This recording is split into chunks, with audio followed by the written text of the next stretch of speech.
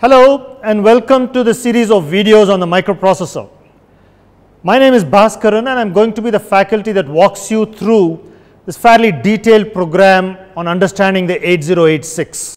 What I will cover is a little bit of fundamentals on microprocessors in general, zoom down very quickly into the 8086, talk about the architecture of the 8086, its instruction sets, so on and so forth. Talk about various peripheral devices that you need to work with the 8086 effectively. Peripheral devices like the 8279, the 8251, the 8259, so on and so forth. And of course, what I will not cover are facts, figures, things that are fairly simple to understand that do not need any conceptual explanation. Those you will find in any book or any website, so on. That's not what I am going to be touching upon. Now, most of the programs or the videos that I will be recording are self-contained. That means one video will cover one logical chunk of information. In some cases, I would be forced to split it over multiple videos. And in fact, the longest one of them all will be split across 4 different videos. But each of the videos will still stick to one logical piece of information. So let's look at the history of microprocessors. The first microprocessor was really called the Tomcat and was made for the Department of Defense, USA. But the first world's commercially available microprocessor was the 4004. This came from Intel, was a 4-bit processor and contained a grand old number of 2300 transistors. This was state of the art at that time. And what is that time? I am talking about November 15th, 1971, when this was first launched. Today's processors have excess of 6 billion transistors. That's the advance that you have seen over the last 30 years. The 4004 ran at 740 kilohertz. Today's processors are run at an excess of 3.2 gigahertz. And if you were to think of where we have gone from 4 bits, today state of the art is 64 bits even on your mobile phone. The picture that you see on the screen here is a depiction of, is actual image of the 4004.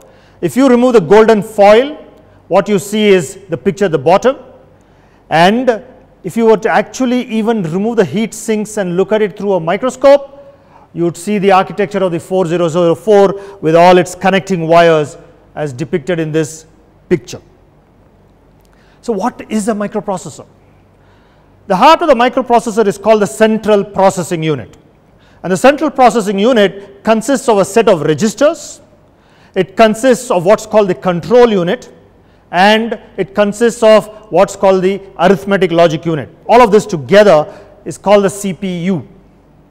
But this is not the entirety of the processor. The CPU has in addition certain memory units, so registers and so on and so forth in excess of this. It could have a bus interface unit, and only when all of this is together packaged in one nice looking package do you call this a microprocessor. A microprocessor on its own has no meaning. You need to connect input devices, devices like a keyboard, like a mouse, a joystick, so on and so forth. And you need to have various output devices. Output devices, again, various forms. Typical ones, the monitor of course, and a printer. Together, this becomes a computing system, a computer. And you will see the similarity between this and your personal computer at home. It has a CPU, it has memory, it has input devices, and it has output devices. So how does the processor connect to the external world? Very simple. It has 3 kinds of buses that come out. A bus is a configuration that contains many wires of a similar kind. So you got the address bus, data bus, and a control bus. Each of these are connected to either memory devices, to various interface devices, or to I/O ports. If you take an interface device, Let's take an input device like a keyboard. So a keyboard that's connected to an interface device, you would see from this diagram that the data bus flows into the processor. On the other hand, if you had an output device like a monitor or an LCD display, LED display, you would have the data bus come out of the processor into this output device. This in itself is not enough. So while you have the address bus and the data bus, etc., connected to this, you need to have something called an address decoder. How does the processor know that it is the keyboard or the display that it is talking to?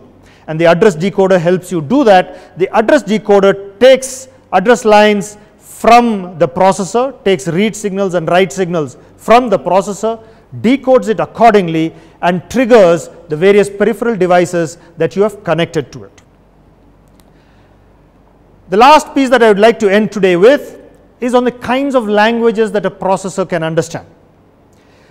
Really, at the top you have what are called high level languages, and these are C, C++, Java, so on and so forth, and many of you would be familiar with these kinds of languages. But this language is not something that the processor can understand. What you need to do is then to compile it, and when you compile it or interpret it, you come down to what are called assembly level languages. Assembly level languages are very processor specific. So an 8086 has its own assembly language. It cannot be understood by processors from other manufacturers. But the assembly language also cannot be understood by the processor. The assembly language has to be assembled, and only after it is assembled by an assembler do you get what is called machine code or opcodes. And it is these machine codes and opcodes that are understood by the processor. So why do you have this gamut of languages, this hierarchy of languages? The reason is that the high level languages are closer to English and can be understood by the human being, whereas the opcodes are just a series of ones and zeros. A human being finds it extremely difficult to handle a series, a string of ones and zeros. For a computer, for a microprocessor, it is in its natural state. It loves ones and zeros, and that's why you need this hierarchy of languages. This brings me to the end of the introductory session on microprocessors. In my next video, I'm going to be talking about the architecture of the 8086 and its various modes of operation. Till then, I would urge you to read up a little bit more about the concepts that I've just spoken about, and there are tons of material out there, and you can compare this with a family of processors within a manufacturer like Intel or across manufacturers like Intel and AMD. We'll get a lot of insight into why processors are designed the way they are. Till then, happy reading. Thank you very much.